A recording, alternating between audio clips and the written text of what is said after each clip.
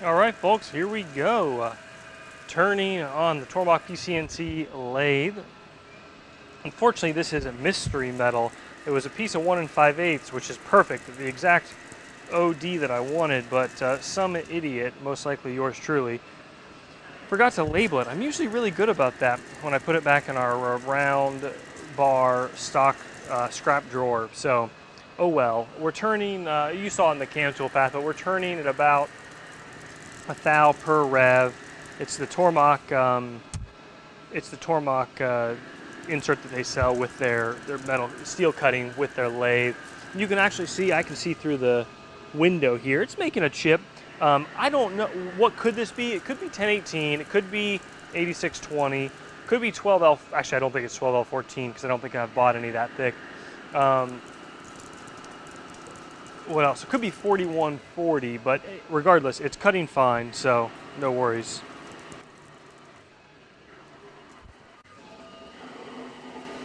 The camera that's looking straight on is the L series lens on the 70D. I took the window out of the side of the machine. I don't know if I like this you or not. Well, I kind of like it. The coolant just makes it tough. Makes it tough on the front window, and it's not so much even the camera getting dirty. Yes, liquid on the lens is a problem. It's just messy. So I'm still learning, figuring it out. I want to build one of those Spindex windows that automatically keeps it clear. That would be really fun. I think this is the, yeah, okay, one more. I think this is the finished pass here.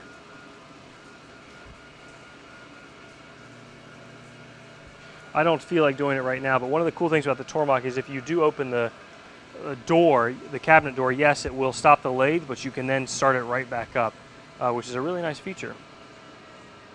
You hear the constant surface speed slow down as we get towards the outside, and that's it. All right, here we go. Tormach Superfly, 1200 RPM, 7 inches a minute. Taking a cleanup pass, that should get us to a nice square finish. As you can see, we're holding it with a V-block, easiest way to hold round geometry. You gotta be careful, you can still pinch it, especially with softer materials. Here, we'll be fine, both because of the steel, and we don't have to clamp with crazy high pressure, and exterior surface, you know, minor things aren't gonna hurt anything. Leaves a great finish. All right, here we go. Lakeshore Carbide 4-flute 1/4 inch end mill. We're ramping in. It's the helical plunge at 12 inches a minute, 3,300 RPMs, cutting at 15. This is the same end mill we did the video series on 4140, pushing it to the max. That was, I thought, really fun, and I'm excited to work with Carl more on some instructional tooling videos. You can hear that, no strain at all as it's plunging, or helical plunging into that, which is great. They're going fast enough to actually make a chip. You're not rubbing and wearing out the tool. Awesome.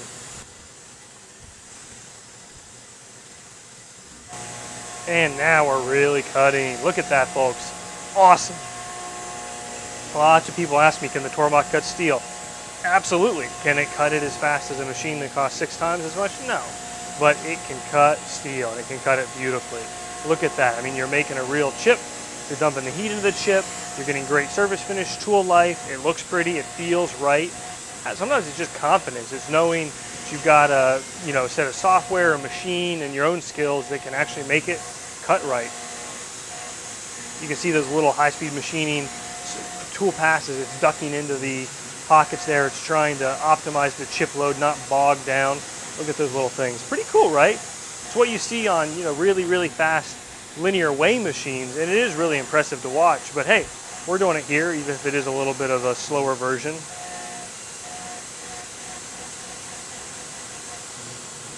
Wonder how that's going to look in the L series lens.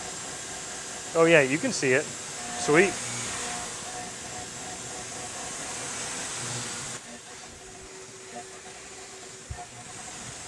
Okay, tool 76. This is the same tool from Lakeshore Carbide, except it is only 3/16 in diameter. No problem at all. You're taking just the slightest skim cut, and because we are coming into some full width material contact, even though it's thin. You know, in theory, that is, well, it isn't, not in theory, it is actually impacting tool deflection. I doubt we'll see it here, but it is something to think about if you wanted a optimal surface finish or absolute optimal on holding tolerances. You would want to leave more material and rough out the webbing that's left and then come through with one finish pass. But remember, when you're only cutting 5 thou thick finish pass, you actually need to go a lot faster to maintain that chip load, and that's a whole other conversation. But this is working great.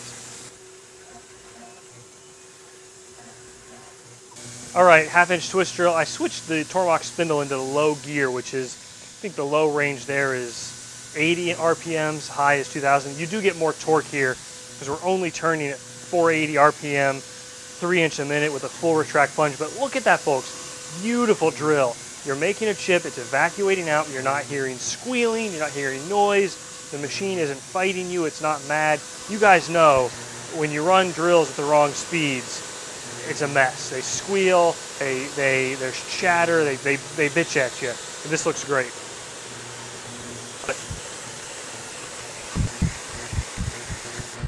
5/8 twist drill, and this is where you really need spindle horsepower, folks. Seriously, the numbers get crazy if you go into, like, say 1 or 2 or 3-inch twist drills, which is not common, especially nowadays with various drilling technologies. But let me tell you, it takes a lot of oomph.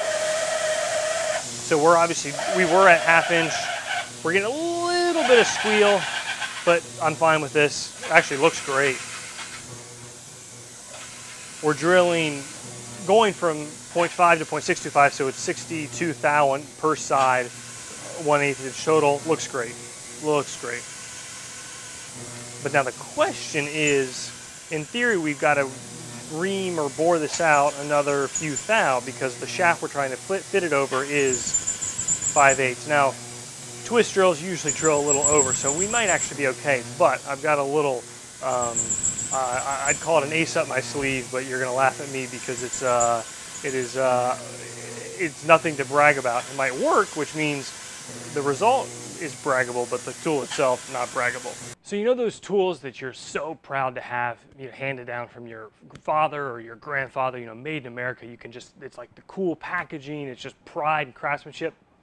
This isn't one of those tools. What it is, though, is cheap. We're going to see if we can make it work. It is the $70 minus 20% coupon, blah, blah, blah, Harbor Freight adjustable reamer set. This is the essence of junk tools. But guess what? It was, like I said, I think 70 bucks with tax or something out the door, less. And I wanted to have these because in a pinch, I can't justify or afford a full set of actual adjustable reamers. They'd be hundreds, if not thousands of dollars. So we're going to slide this up and down until we get it to be about 628, so 2 or 3 thou over the nominal, and we're going to throw it in here and see how she works. Okay, so I loosened this one and tightened this one, which basically slides these down a tapered shaft that thins out, so that reduced the diameter. They started at like 650, and I think I got it pretty close. We kind of pinch it on here and roll them backwards. I was getting 628. Let's see if it repeats. Yeah, 628. I think I had him at a little bit of an angle here, trying to hold it for the camera. Woo. Well, I'm comfortable offline when I was playing with it that it was at 628. Okay, we know the hole is about 1.5 inches deep, so I set my Z0 right at the top here. We're not going to go more from the tip of that tool. We're not going to go more than 1.3 inches down, 1.4, and that is a weakness of this tool, is we have a lot of area here that's not going to be reamed out, but let's just see what we get. At least it looks like it's turning straight. Actually, maybe I take that back. We'll see. Well, that's not good.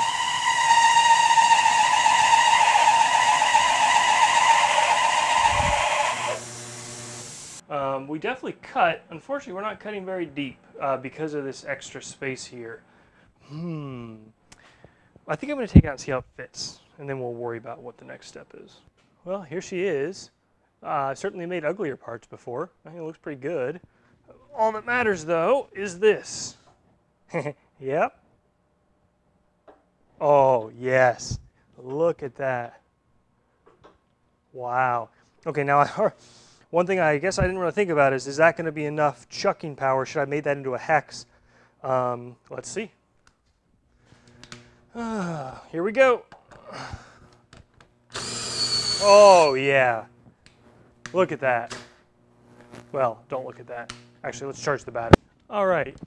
Freshly charged battery. We know it goes down. Let's see if it goes up. Oh, yeah. Well, not happy. Down, no problem. She'll go up, but she doesn't love it. But that wasn't necessarily the test. The test was, does this work? And it works great. So that's a win, folks. I hope you enjoyed that Wednesday widget.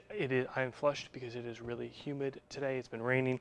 Hope you enjoyed it. The model for this will be on Patreon, but look, it didn't work like I wanted it to with the GrabCad being turnkey. So if anybody wants this and they don't want to support us on Patreon, shoot us an email. We'll send you the Fusion 3D file. Judd says hello. That's a wrap, folks. Appreciate the thumbs up, the comments, the likes, the shares. Take care. See you next Wednesday.